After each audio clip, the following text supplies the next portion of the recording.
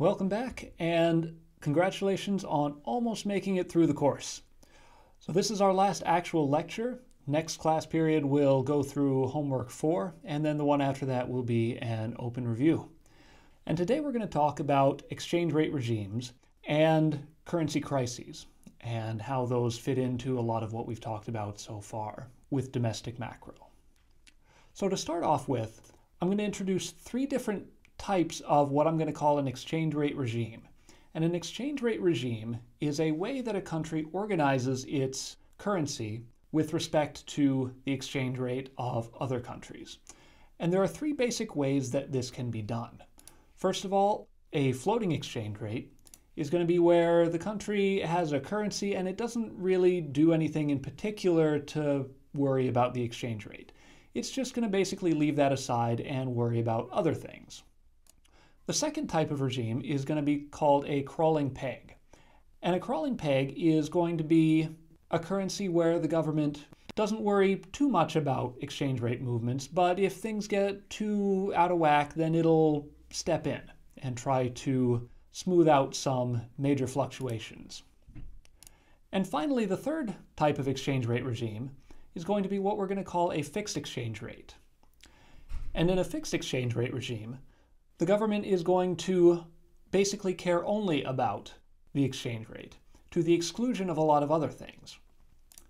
Now, you can divide this more finely. There's kind of a spectrum between fixed and floating, with crawling pegs in the middle.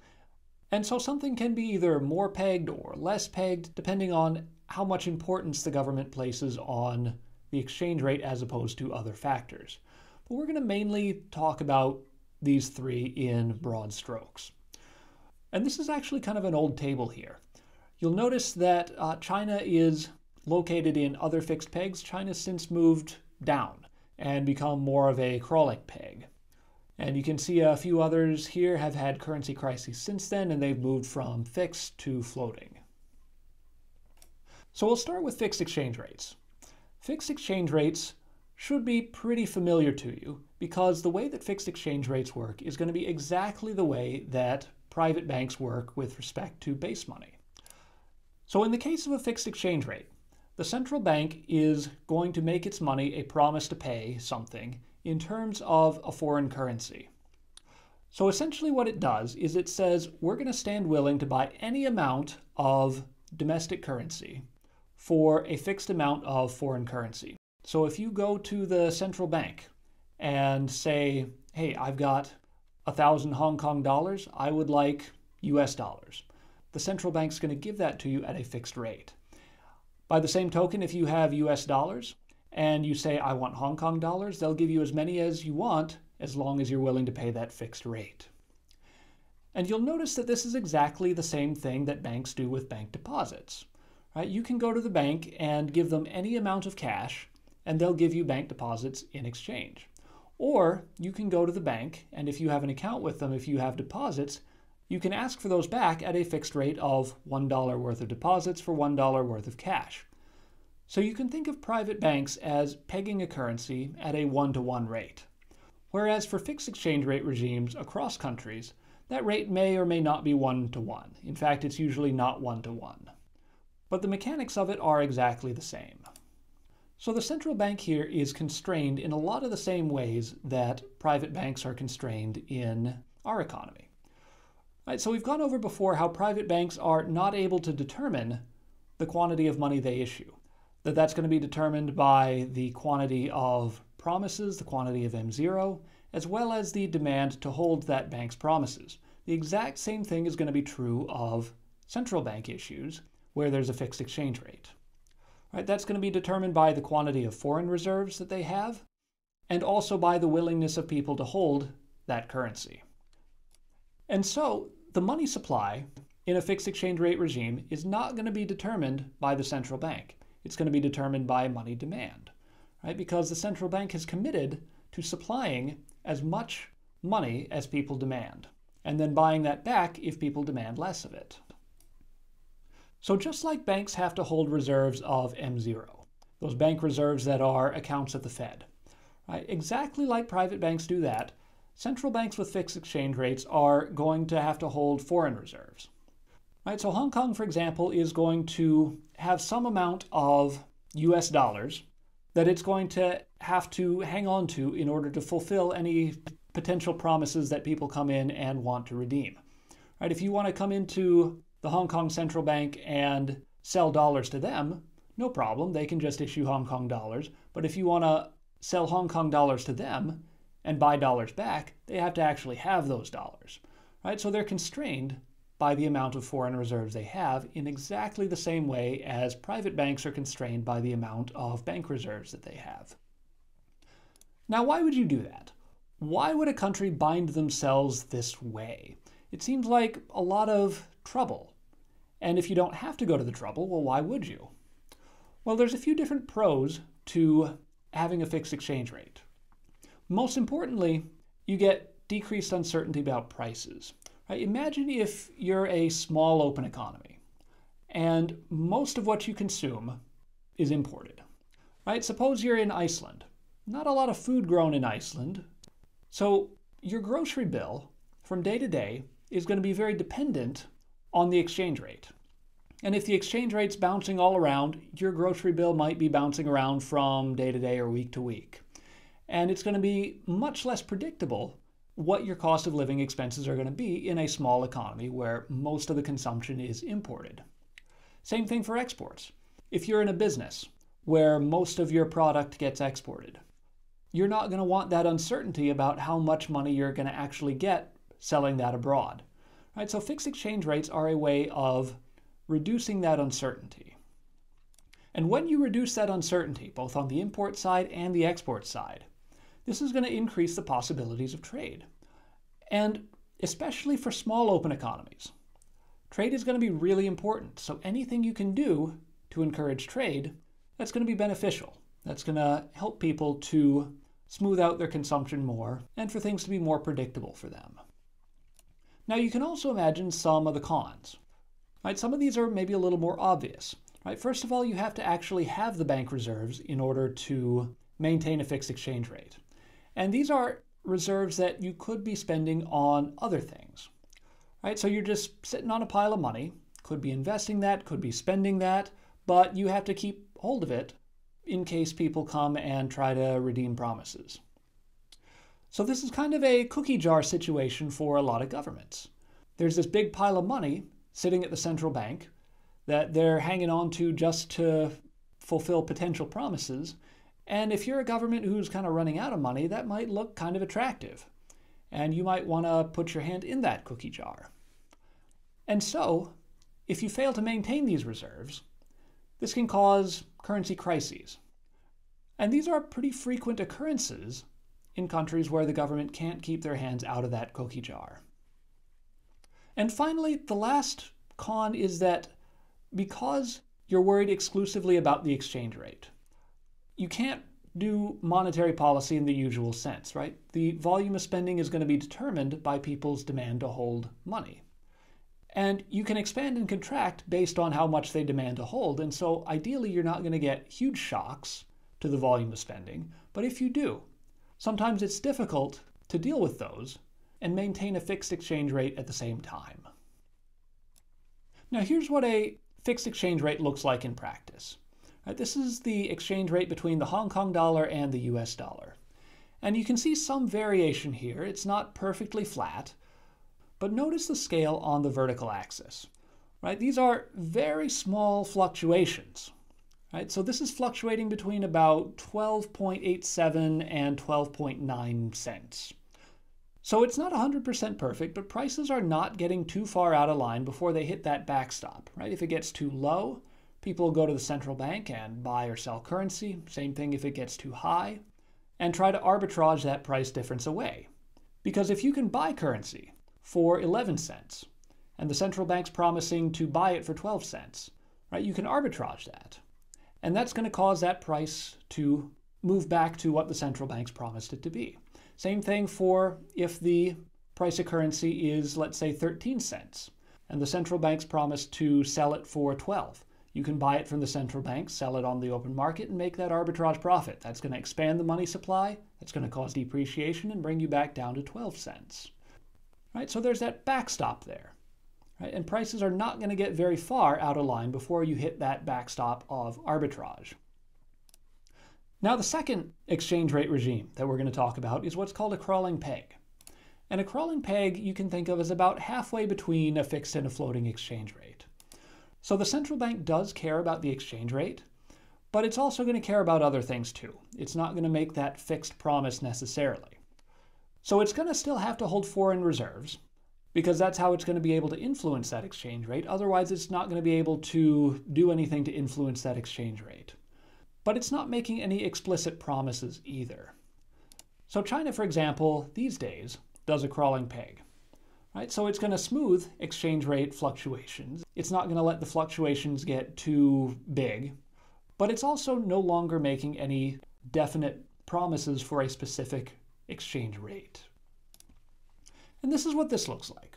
Right? Prior to 2005, you can see that's essentially a fixed exchange rate. And you can see them smoothly kind of revalue, right? The exchange rate is falling. And so this is a revaluation. The renminbi is becoming more valuable.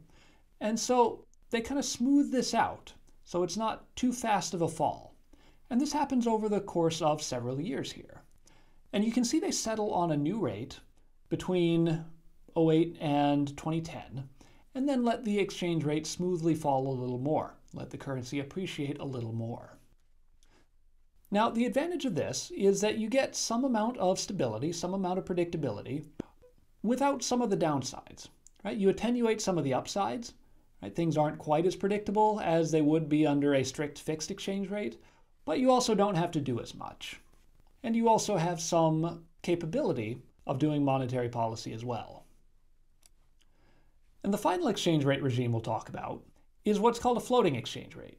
And in a floating exchange rate regime, the central bank is essentially saying, we're not going to worry at all about the exchange rate. We have other things to worry about. Maybe we'd rather do monetary policy instead. Right? Because if you're using the quantity of money to affect the volume of spending, you can't use it to also set the exchange rate. Right? You can do one or the other, but not both. Now, this doesn't give the government infinite latitude. Right? The central bank still needs some amount of credibility in order for people to hold the currency at all. Right? If it hyperinflates, people are going to get rid of that currency. Demand for currency is going to fall to nil, and you're going to get that kind of hyperinflation. So you need enough credibility for people to be willing to hold your currency at all. But beyond that, a floating exchange rate gives you lots of latitude in what you can do with the volume of spending for both good and bad purposes. And this is going to allow you to have both independent monetary policy and fiscal policy, or something we're going to call autonomous monetary policy. Right? So you can use the power to issue money to do things other than fix your exchange rate. Right? Because if you're fixing your exchange rate, that's other things you can't do with that tool. This is about what a floating exchange rate looks like. This is the exchange rate between the euro and the dollar. And you can see it kind of goes up and down and fluctuates and walks all over the place with no real pattern. As a matter of fact, this kind of graph has a statistical property that we'll call a random walk. And that's something we'll talk a little bit more about in intermediate. In a random walk, you can't predict at any point in time whether the exchange rate is going to go up or down. And we can talk about later in intermediate why exactly that would be the case. But for all intents and purposes, you can think of this as essentially random motion. So now that we've talked about these kinds of exchange rate regimes, I want to introduce a concept called the Mundell Trilemma. And the Mundell Trilemma gives you three goals of an exchange rate regime, three things that you might want your exchange rate regime to do. The first of these would be free capital flow. Free capital flow basically means the ability to buy and sell foreign exchange. A fixed exchange rate would be the second one of these for the pros that we talked about earlier. And autonomous monetary policy would be the third. That would be the ability to use the money supply to alter the volume of spending. And the Mundell Trilemma says you can't have all three of these. You can only have two. You can pick any two, but whichever two you pick, you can't have the third. So in order to see why that would be the case, let's go into a little bit more detail about what each of these exactly means. First of all, free capital flow means that you can buy and sell foreign exchange without being restricted. Why would you be restricted? Because the ability to buy and sell foreign exchange is the counterpart to the ability to trade. And the ability to trade is what allows arbitrage differentials to be smoothed out. And very often, arbitrage opportunities throw a wrench in the plans of policymakers. And so they might want to limit that. And free capital flow also entails foreigners being able to make investments into the domestic currency, right? So both incoming and outgoing capital flows, right? That's what this would entail. And this has a lot of benefits, right? Despite the fact that policymakers might find this inconvenient sometimes, for consumers and for efficiency, right? This is desirable for a few different reasons. First of all, remember when we talked about economic efficiency and the farmer who had to get a loan in order to purchase a farm that he could use more efficiently. Where does that financing come from? Well, in a big country like the US, there's lots of opportunities to come by that financing. Lots of funds available for you to undertake that project. If you're in a smaller country, or especially a poorer country, those funds are not going to be available to you as readily, and you might have to pay very high interest rates in order to make that investment. And so economic efficiency is going to be hampered if all you can draw on is the funds available in your own home country, if you're in a very poor country. And so free capital flow, especially for poorer countries, is going to be really important for allowing innovations and investments to take place. Right? Because otherwise, there's going to be much less possibility of resources flowing to their most valued uses. And that country's going to stay poor. Right? So free capital flow is really crucial. Right? It's not sufficient, but it's important for the possibility of economic growth in poorer countries. In addition to that, it's also going to expand opportunities for domestic citizens. It's going to allow them to import things, also to export things. It's going to allow them to take advantage of world markets, both on the incoming and outgoing side. And that's going to allow resources worldwide to flow to their most valued uses as well, and allow those resources to satisfy a lot more needs than they otherwise would.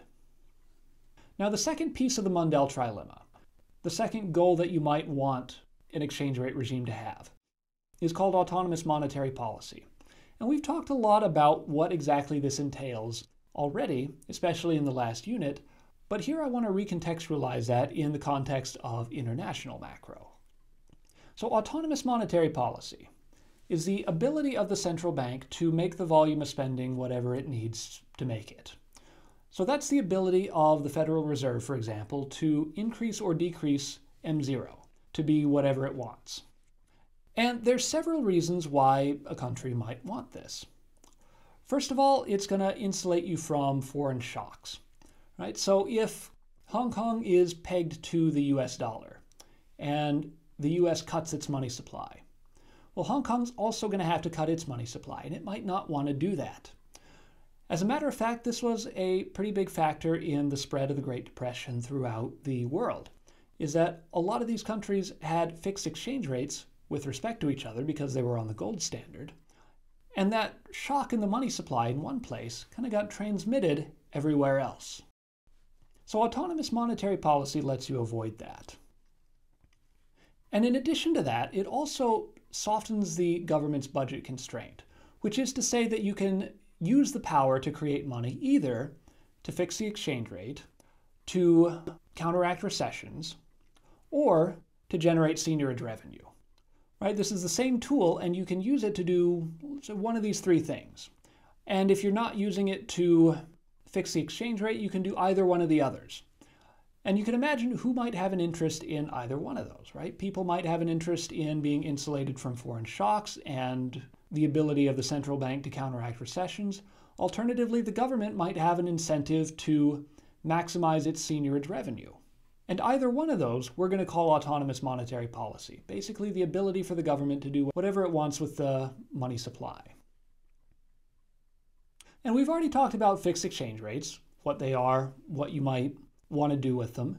So that gives us our three corners of the Mundell Trilemma. So here what I'm going to do is to take each leg of the triangle that corresponds to a choice of two and explain why you might choose those two as opposed to the other and who does it. So the first one we're going to look at here is the choice of free capital flow and a fixed exchange rate. So if you choose these two, you're rejecting autonomous monetary policy. You're giving up your ability to generate seigniorage profit as well as your ability to adjust the volume of spending to counteract recessions. So who picks this? First of all, the Eurozone. Right? The Eurozone you can think of as kind of a super fixed exchange rate. Right? We've said that, for example, the exchange rate between New York and South Dakota is 1. Same thing in the Eurozone. The exchange rate between Germany and Greece is 1. Right? That's a fixed exchange rate because they have the same currency. But you don't have to be in a currency area to be here either. Right? Hong Kong also has a fixed exchange rate with the US. It has its own currency, but it's fixed against the US dollar. And they also have free capital flow. It's very easy to buy and sell Hong Kong dollars. So what is it about this choice that makes it impossible to also have autonomous monetary policy? Well, if you have a fixed exchange rate and you allow people from throughout the world to take advantage of that promise and to buy and sell at the rate that you've fixed, then the quantity of money is going to be determined by the demand to hold it. And if you try to do autonomous monetary policy, if you try to expand the money supply, that's going to decrease the exchange rate. All of a sudden, you're promising 13 cents, but the current exchange rate is 12 cents. So people are going to be buying up a lot of 12-cent currency and selling it back to you at 13 cents. And so all of that monetary expansion, you're just going to have to absorb that right back. The second leg of the triangle is going to be fixed exchange rates and autonomous monetary policy. And if you're here, you can't have free capital flow. Well, first of all, who does this? Well, prior to Bretton Woods, most of the world, in fact, was under this arrangement. Bretton Woods was the post-World War II arrangement of the international monetary system. And you had most countries in the world on fixed exchange rates with the US dollar. But these exchange rates were not really corresponding with purchasing power parity. Right? And so governments had gotten really used to a lot of the flexibility that autonomous monetary policy had provided them, especially during World War II. Right? Because they're relying on inflationary finance, they're relying on seigniorage to finance the war, and if you want to go back to fixed exchange rates, you're going to have to step back on that. And a lot of these governments didn't want to do that. And so they gave up free capital flow in order to live on this leg of fixed exchange rates and autonomous monetary policy. Today, you also see this leg in a lot of fixed exchange rate regimes that are about to collapse. So Venezuela, for example, has spent a good bit of time here, right? Because it has autonomous monetary policy. You have that hyperinflation. It's trying to squeeze that seigniorage profit out of the economy that way, but it's also trying to maintain a fixed exchange rate. And the only way to do that is to not allow free capital flow. Why not? Because if you have free capital flow, then any major difference in purchasing power parity is going to get arbitraged away. Right? So how do you prevent that from getting arbitraged away? Well, you just don't let people trade. And so if you prevent people from buying and selling your currency, then in principle, you can have the exchange rate be whatever you want. Right? How much good does that do you? Well, not a lot, because that's going to really inhibit your ability to trade with the rest of the world as well. But notionally, or at least for politically connected insiders, right, this could be a great way of generating arbitrage profits. This is, for example, what a lot of cronies in Venezuela have done. Right? The exchange rate is so out of whack with the price level because of the hyperinflation that there's a big black market for currencies. And if you're the guy who's allowed to buy currency at the official rate and then sell it at the black market rate, right, you're making lots and lots of arbitrage profit there. And that's a way that sometimes corrupt regimes in hyperinflation situations reward their supporters. As a matter of fact, the US kind of did this during the Great Depression too. Right? The US banned private gold holdings. And gold, remember during this time, right? Because the US was on a gold standard, gold was foreign reserves. So by banning private gold holdings, the US is essentially saying no more free capital flow. So you weren't allowed to own gold except for jewelry for decades until the 70s. And the Federal Reserve wouldn't redeem gold to you or me, only to other central banks. So we as citizens, in this case, would be prevented from doing a lot of foreign investment. But there's also not a lot of opportunity for market forces to reassert themselves. And you don't get those forces that lead purchasing power parity to reassert itself. So the final leg is going to be free capital flow and autonomous monetary policy.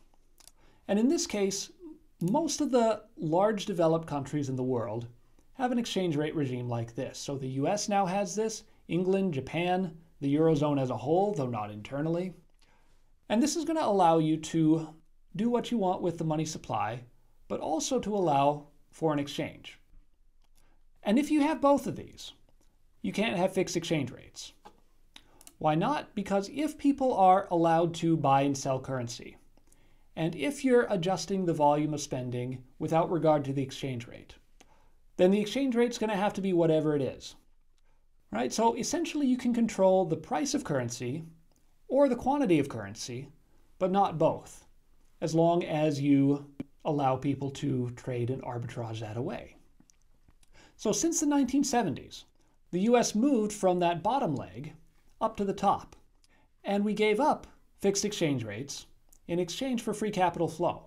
So since the 1970s, international trade has really bloomed for this reason, right? Because we've removed a lot of the barriers to trade that were instituted after World War II in order to preserve those fixed exchange rates in the face of autonomous monetary policy.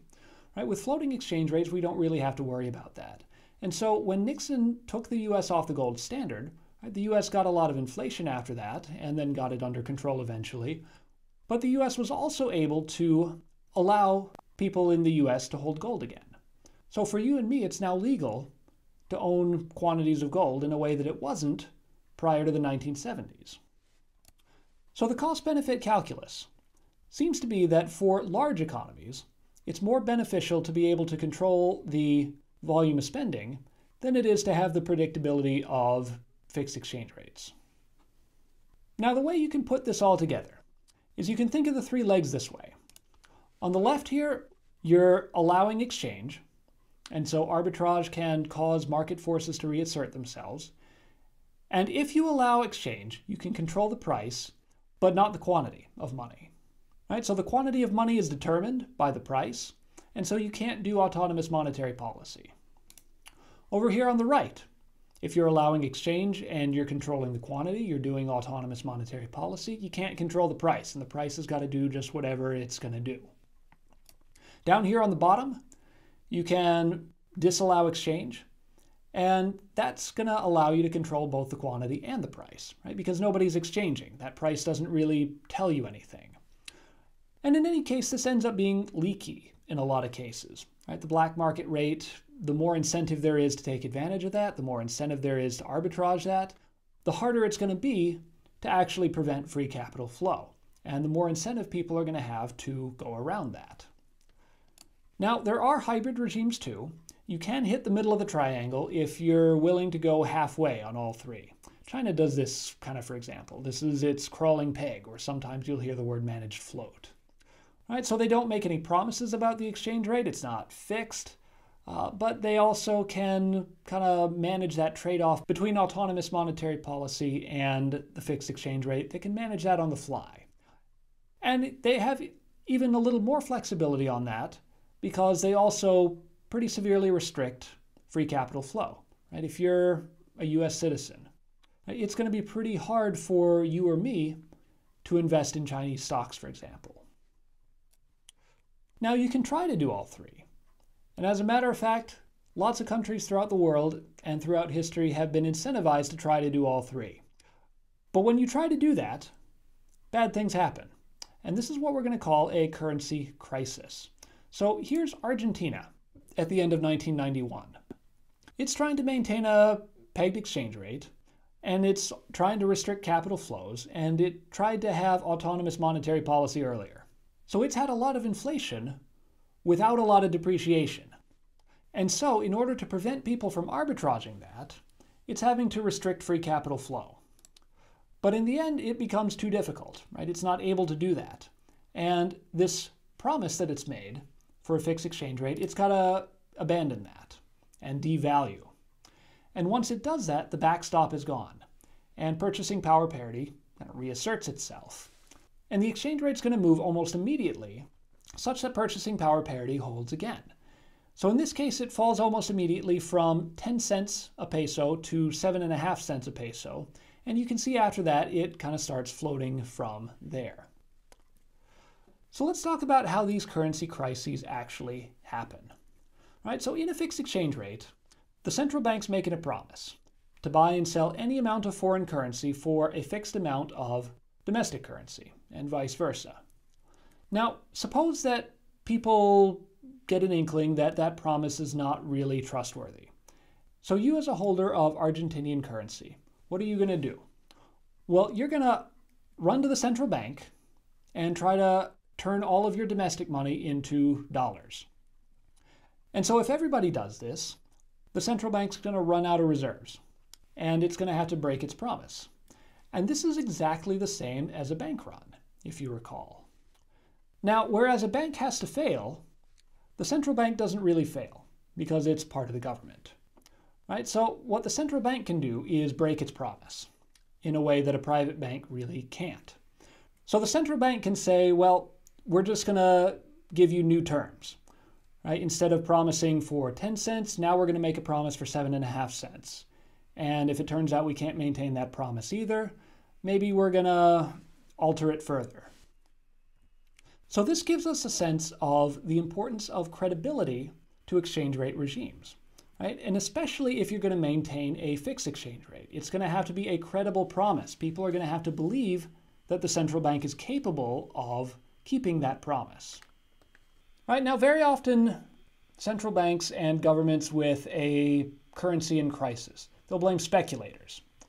Right? And they'll say, oh, the speculators made this currency fail, and we would have been fine except for the speculators, for whatever capricious reason, just decided to run on the bank. Right? Not really how it works. Right? So think about this from the perspective of a speculator or an investor. If you're betting on a currency going down, and you go to the central bank and try to sell all of the domestic currency and buy foreign reserves, how are you going to make money on that transaction? You're only going to make money on that transaction if they're actually in trouble, and if your expectation is warranted. Right? So speculators don't make money just betting on things to fall, just for the heck of it. Right? Speculators are only going to make that bet, and they're only going to be able to make money on that bet if the central bank, for whatever other reason, is non-credible, and if that expectation bears out in fact. So what kind of things determine whether a fixed exchange rate is credible? Well, there's a few different things you can look at. First of all, quantity of reserves is going to be probably the most important thing. Right? The central bank's going to have enough to cover day-to-day promises, just like a bank does. And if it doesn't have enough, then it's going to be a pretty good bet that it's going to have to devalue at some point or another. Second factor would be past willingness. If a country gets into trouble and at the first sign of trouble it says, well, nope, that's it for the fixed exchange rate. We're switching to autonomous monetary policy. Investors and speculators might be more reticent to believe them in the future. And this ended up being an important factor during the Great Depression, for example. Countries that had previously been more willing to go off the gold standard got hit harder. And then countries that had been more steadfast in the past were able to last longer. This is also kind of a factor in the Asian financial crisis. Right? In the early 90s, free capital flow was pretty new to a lot of these economies, and people had no idea if they would be willing or not to defend the peg. And in fact, the consensus was, probably not. And so without that credibility built up, these countries got hit a lot harder. And the third factor would be low inflation, or especially aversion to inflation. So this was a major factor in, for example, Germany. Germany had hyperinflation prior to World War II, and everybody there said, well, that sucks, we're never doing that again. And so after World War II, Germany was kind of a paragon of good fiscal management. And when the Eurozone started to coalesce, the way this was done is that everybody pegged their currency to the Deutschmark. Because Germany had been able to maintain low inflation for so long and had been committed to that so credibly that they had the most credible currency in the whole Eurozone. Now, for countries that aren't so credible, right, again, they'll very often blame speculators and say, well, this wouldn't have happened if not for the speculators and the rumor mongers and whatnot. And any time that currencies or stock markets or anything else runs into trouble, political leaders always want to invoke this logic of self-fulfilling crises and blame these speculators who are trying to, maliciously undermine whatever goals the ruling party has. Here's China, for example, a few years ago had the biggest stock market crash ever. At its worst point, billions of dollars of value a minute were being destroyed. Here's something from a few years ago about OPEC. OPEC tries to peg the price of oil, and of course the speculators make that impossible, naturally. And here's the president of Turkey blaming speculators for the fall in the Turkish lira. You can see too in the second paragraph here that people are worried that he might try to compromise the central bank's independence. And so based on these actions, it looks like people might have kind of a good reason to be skittish about the lira. And this is probably a pretty good general principle. If you know who this guy is, this is a woodpecker. So here's a tip for when you buy a house. This guy's bad news if he's pecking on your rafters. Now, sometimes people will look at the woodpecker pecking on their house and chase it away and say, shoo, you're pecking holes in my house, get lost. But what's he doing there? What's he after? Right? He's trying to get food for himself, and he doesn't eat wood. Right? The wood's not interesting to him. What he's interested in is bugs, right? And specifically the bugs that eat the wood. So if you see a woodpecker pecking holes in your house, right, don't get mad at him. He's telling you you have termites. So if you want the woodpecker to go away, you got to get rid of the termites, which really you ought to do anyway. Same thing with speculators. If speculators are putting pressure on your asset or your currency, right, it's not very productive to blame the speculators. You've got to figure out why your promise isn't credible. Why don't they believe the promise? And that is going to be the root of the problem. So whenever you hear somebody blaming speculators for whatever crisis they're trying to manage, it's generally a pretty good bet that that person is probably more to blame for the crisis than the speculators. So let's run through a few ways that this might actually happen, a few ways that currency crises like this might get precipitated.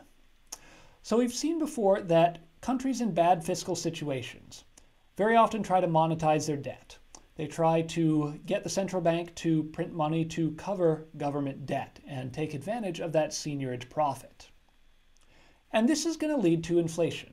Right? You expand the money supply to finance government spending, price level is going to have to go up. This is going to put them out of whack with purchasing power parity if they're trying to fix an exchange rate. And so what's happening here is that the government is indirectly spending away the central bank's foreign reserves until they run out. Right? If you're increasing the money supply, the currency is becoming less valuable. What you can do is you can buy that currency, sell it to the central bank, and the central bank has to give you foreign reserves. Right? So you can see how the government expanding the money supply this way is essentially the same thing as putting its hands in the cookie jar and spending away those foreign reserves. And this is how inflation leads to currency crises. Right? Once the central bank runs out of reserves to keep that fixed exchange rate, it's going to have to break that promise. So here's Argentina again. Right? During this whole period of fixed exchange rates, the government's putting its hands in the cookie jar, trying to expand the money supply and finance government spending that way. So there's inflation, but there's not depreciation. Right? So purchasing power parity is getting out of whack. So once the central bank runs out of those reserves, it has to devalue. It has to update the promise that it's made. And then after that, it might not even make a promise at all anymore. And in that case, you have a floating exchange rate. Something very similar happened to a lot of East Asian economies during the Asian financial crisis of the 90s. Right? So you get a loss of credibility in one country that kind of spreads. And people say, well, maybe if Thailand is that willing to abandon its peg, well, maybe Indonesia is as well. And so in that way, right, this credibility can be kind of contagious. And in the aftermath of that financial crisis, a lot of these central banks had been running pretty low reserve levels. And so since then, a lot of countries over there have been accumulating foreign reserves of the country that they've pegged their exchange rate to. Right? So the more reserves you have, the more likely people are to believe your promise, and the less likely you're going to be to have a run on your currency or a currency crisis. Right? But this is costly. Right? This is money that these countries could be spending on consumption, but they're not. As a matter of fact, China has enough foreign reserves to buy back all of its currency and then more. Right? So they've accumulated so many reserves that there's essentially no possibility of a currency crisis in China at all. There's no situation where they would ever run out, no matter how much the demand for their currency fell. Now let me give you the example of the Peruvian crisis as well in 1985. Right, so 1985, President Perez comes into power and says, hey, we're going to put the kibosh on all this previous high inflation, and we're going to institute a fixed exchange rate. And he does. But he fails to control government deficits. And so the government is still relying on seigniorage and monetization to pay the bills. And so during this period of time, in the few years after 1985, the exchange rates staying the same, inflation keeps rising, and you get divergence in purchasing power parity that's not being corrected. And whatever capital controls get put in are not very effective. And so eventually, arbitrage causes purchasing power parity to reassert itself. The central bank has to devalue and move that promise more in line with what the price level actually is. That happens 2 years later, and then hyperinflation. And we can see this happening in a few different graphs here. And notice the log scale on the left-hand axis. Right, so this is going from 100, 1,000, 10,000, and increasing exponentially. And you can think of the blue line as the money supply, and the red line as the exchange rate. So during this period of time, you can see the red line is flat, but the blue line keeps rising. Right? The government keeps printing money to cover its budget deficits. And so that gap keeps growing. And then there's one devaluation there, kind of buys time, closes the gap a little bit, but the gap keeps rising. And eventually there's another devaluation, it floats, and then we're off to the races. And you get hyperinflation, and the exchange rate from that point on is going to track the money supply pretty closely. You can see the same thing happening in terms of bank reserves and the budget surplus. Right? So once the fixed exchange rate gets instituted, you can see from that period of time a pretty steady decline in the foreign reserves available to the central bank. Right? The government's indirectly spending those away with that gap between the money supply and the exchange rate. And you can see that gap down in this graph C. Right? The more the budget's in deficit, the more they have to print money to cover that deficit, and the quicker they're going to be spending away those reserves. And you'll notice that once they stop making that promise, once the fixed exchange rate floats, right, the reserves stabilize, right, because the government is now no longer indirectly spending those away, because you don't have that divergence between purchasing power and the exchange rate. Now, what do you do once you're in a crisis? Well, there's a few different things you can do. The first thing you can do is to devalue. And when we talk about devaluation, this means that the central bank is altering the terms of its promise. We were promising 10 cents, now we're promising 7.5 cents. And from now on, right, we're going to stick with that 7.5 cent promise. So we're going to maintain a fixed exchange rate, but at a different rate. Alternatively, if the central bank runs out of reserves completely, such that it's not able to maintain a promise at all anymore, or if the government's not able to get inflation under control, then the central bank might be forced to float the currency. And again, a floating currency isn't a promise to anything. So it says, hey, we've kind of run out of reserves here. We're not making any promises anymore because we don't have enough reserves to back anything up. So why is this a bad thing anyway? Well, there's a few different effects that this has on the broader economy. First of all, this is going to diminish the credibility of the government going forward. It's going to make it harder for them to borrow, harder for them to finance any kind of emergency, and this is going to deplete a country's fiscal resources, right? This cookie jar that could have been spent, but that was being held on to for, let's say, a rainy day or an emergency, that's now no longer there, right? That's been depleted. And so especially for poorer countries, they're going to get severely diminished investment in years following, because investors at this point don't know whether they're going to be paid back in currency that's less valuable or get paid back at all. And so there's going to be less financing available for investment projects in poorer countries. And you can see in this graph over here that poorer countries get hit especially hard by currency crises because that financing dries up. Right? Richer countries, you can finance things internally to some extent, but poorer countries, it's going to take a big hit until that credibility recovers enough for people to be willing to make those investments again. And growth is going to be lower for several years after that, especially in these poorer countries. So to sum up here, the lessons I want you to take away from this intro to international macro, first of all, is that exchange rates are determined by the supply and demand for the foreign currency and by the supply and demand for domestic currency. Second, that purchasing power parity is going to be a good theory of major movements in exchange rates. But we're going to need something else for minor movements. And that's an active research program, and that's something that gets talked a lot more about if you're interested, if you take, for example, international finance. And finally, the Mundell Trilemma tells us that there are at least 3 possible goals of an exchange rate, but you can't have all 3, right? There's trade-offs. And any 2 of those mean that you can't do the third without triggering a currency crisis. So that's it for this lecture and for this class. Thank you all for your attention. I hope you've gotten something out of it. And I'll be back in the next class. We'll go over homework 4.